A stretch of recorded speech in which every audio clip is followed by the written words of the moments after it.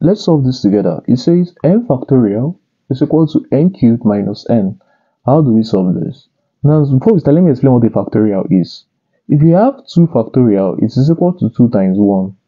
If you have 3 factorial, it is equal to 3 times 2 times 1. Okay?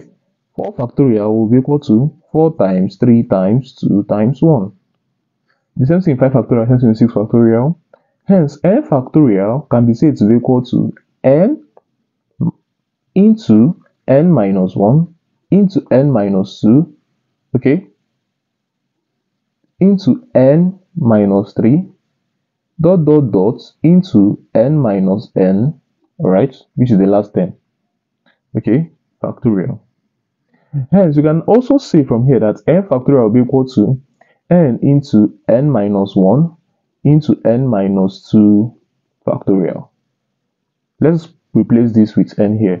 So we're going to have that n into n minus 1 into n minus 2 factorial is equal to, factoring this, we have n into n squared minus 1. Alright? Now we have n into n minus 1 into n minus 2 factorial is equal to n into, using difference of two squares, you have n minus 1 into n plus 1. This will take this and this. So we are left with n minus 2 factorial to be equal to n plus 1. Okay? Now, 1 plus 1 can be expressed to be equal to minus 2 plus 3. Okay? So we can now say that n minus 2 factorial will be equal to n. This one is minus 2 plus 3. Let's group this and cross it over to the other side. It becomes minus. So we have n minus 2 factorial minus n minus 2, like this, is equal to 3. Okay? Now recall what we said, that n minus 2 factorial can be expressed to be equal to n minus 2 multiplied by n minus 3 factorial minus n minus 2 is equal to 3. We can now factorize here. So we're going to have n minus 2 into n minus 3 factorial minus 1 is equal to 3.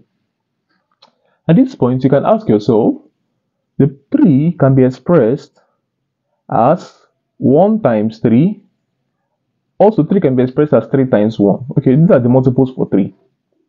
So now let's say that this is equal to 1 and this is equal to 3, or this is equal to 3 and this is equal to 1. Okay, so we're going to equate this for 1 and this for 3 and this for 1 and this for 3 as well. Okay, so we're going to have that is either that n minus 2 is equal to 1 and n minus 3 factorial minus 1 is equal to 3, or n minus 2 is equal to 3 and n minus 3 factorial minus 1 is equal to 1. Okay, now moving on, we are going to have from here that if n minus 2 is equal to 1, it invariably means, so from this first condition, we are going to have that n is equal to 3.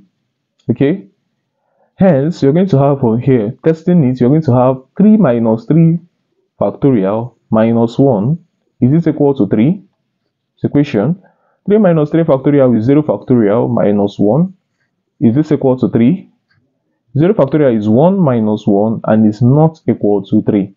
Hence, this solution is null and void. For the second solution, we are going to say n minus 2 is equal to 3, implying that n is equal to 5. And testing this, we have 5 minus 3 factorial minus 1, is this equal to 1? 5 minus 3 is equal to 2. 2 factorial minus 1, is this equal to 1? 2 factorial is 1, is 2 rather, and 2 minus 1 is equal to 1. Hence, the only answer for this question is that n is equal to 5. This is the solution to this question. Thanks for watching. I would like to see your comments in the comment section below. Peace.